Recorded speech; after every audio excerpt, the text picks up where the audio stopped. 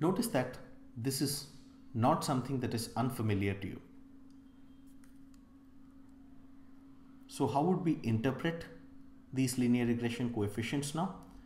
We will have to compute prediction for, let's say, AL when it assumes the value of 2 using the equation that we have got by training our data using scikit-learn.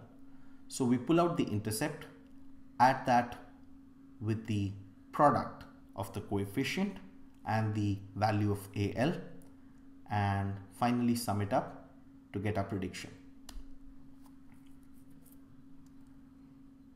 And if we do the same thing using scikit-learn's predict method, we get the same thing. So if we examine the coefficients of AL, we get this. So the interpretation of this coefficient, I'm sure you know this, but I'm still going to repeat it for brevity. A unit increase in AL is associated with a 0.0025 unit decrease in Ri.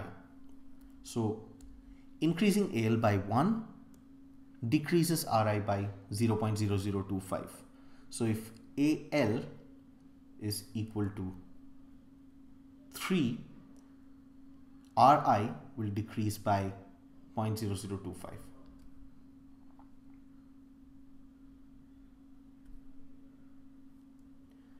So if we do the same thing using scikit-learn's predict method again, we get that decrease as our output.